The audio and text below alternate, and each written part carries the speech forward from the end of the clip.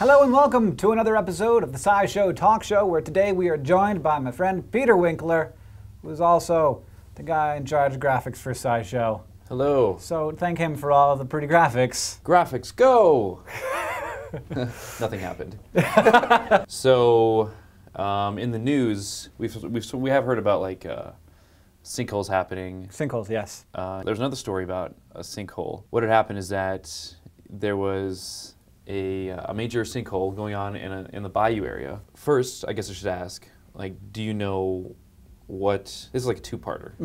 What causes sinkholes? I have a fairly good idea because I grew up in Florida, and so I would experience them every once in a while.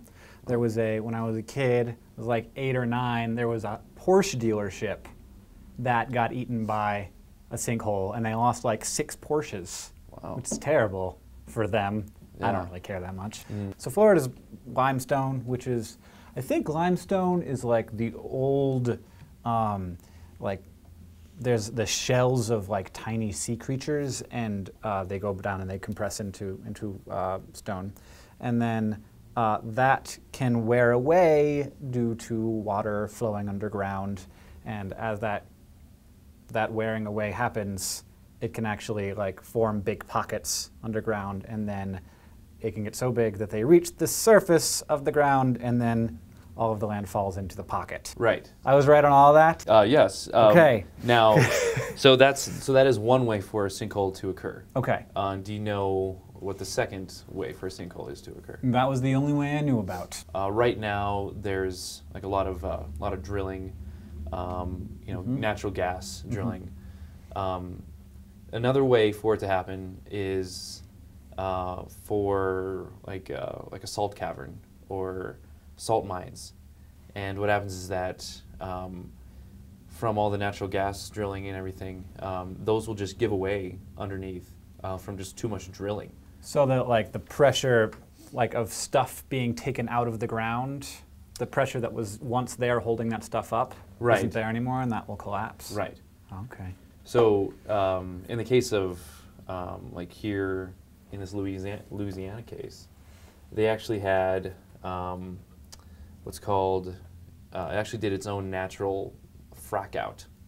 All this brine kind of just busted through these caverns and just started taking away this whole area. And now they're saying that they're kind of concerned that the majority of Louisiana actually could suffer from this, and that it could possibly just be one gigantic sinkhole. To all of you in New Orleans, I love your city. And your food. And your food, and I love you, but I'm not convinced that in 100 years it will still be there. Yeah. It's sad.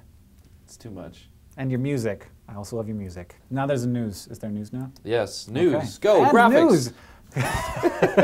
News. So right now, DARPA came out with this robotic mule. Yes. That can help out with...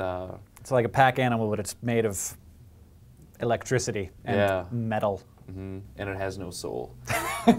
So, do mules have souls? You know, I'm not going to get into that debate. Whether Comments. Or not. Down below. Do mules have souls?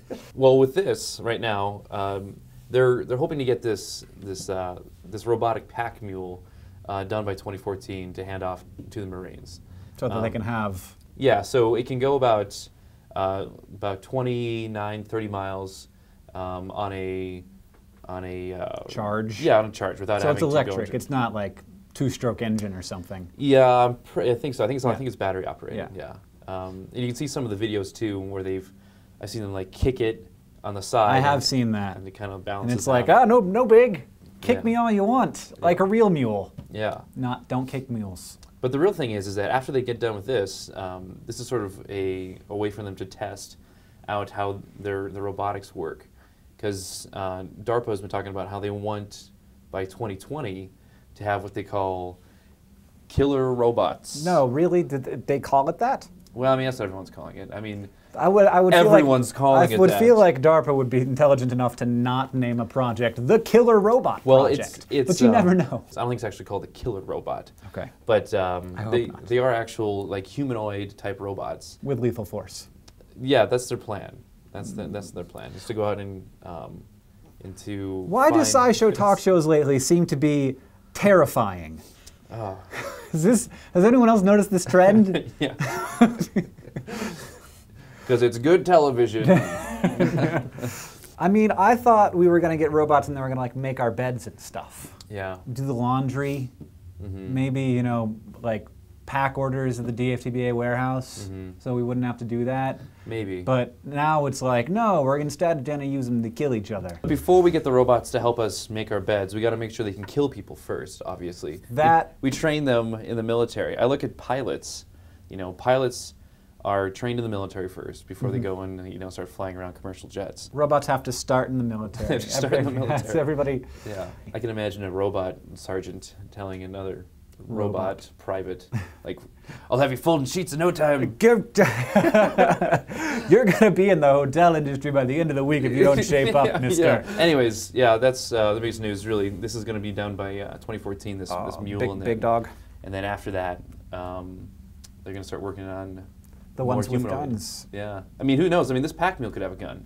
It's true. Nothing's going to stop anybody from just putting strapping a gun to on it. Yeah. Yeah. Or laser beams. Laser Frickin' beams. lasers. Gosh. All right. Now it is time for Jessi from Animal Wonders to show us something. And here we are with Jessi from Animal Wonders and her friend Fluffy.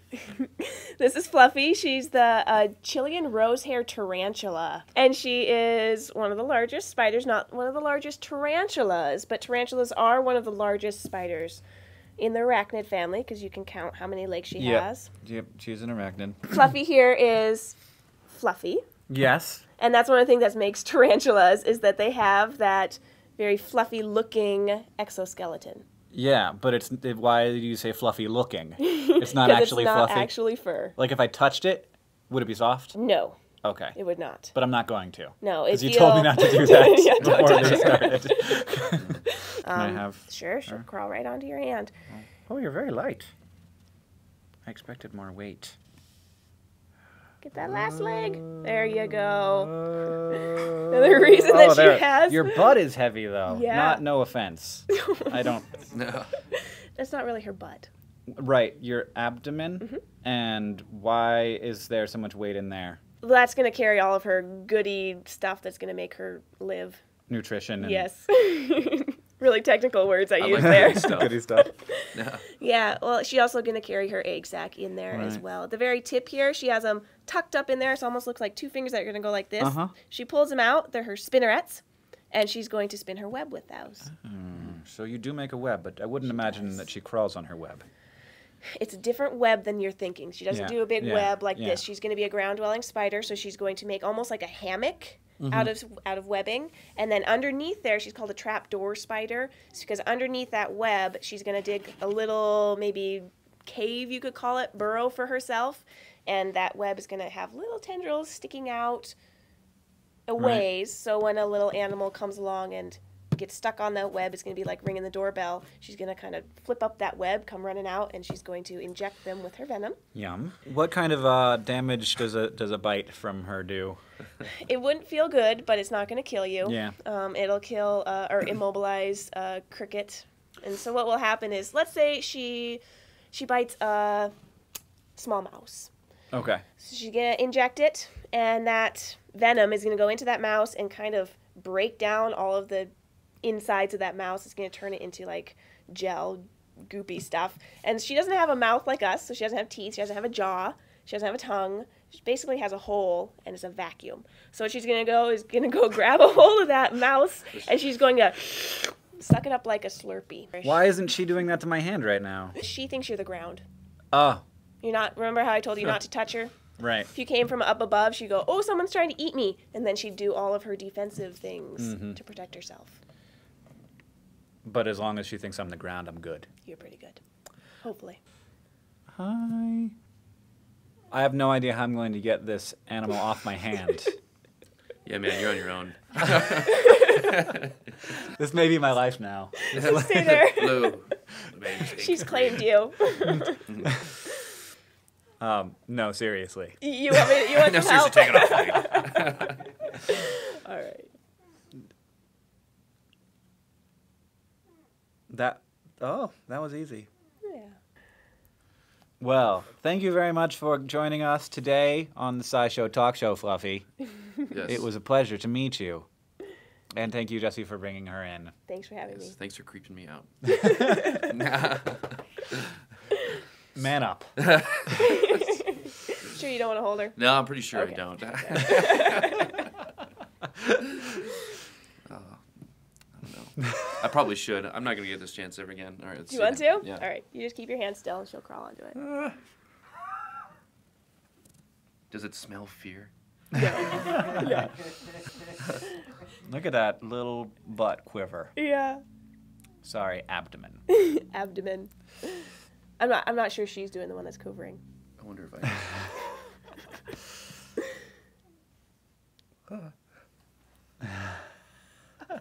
Oh, good job. Crawl right up your arm. You've done it. You've done it. It's all good. Good work. Yeah. Thank you for watching this episode of the SciShow Talk Show. Thank you to Peter Winkler for joining us and for doing the graphics. And boom! And thank you to Jessi from Animal Wonders for joining us as well. I hope you enjoyed watching this as much as we enjoyed making it, and we'll see you next time.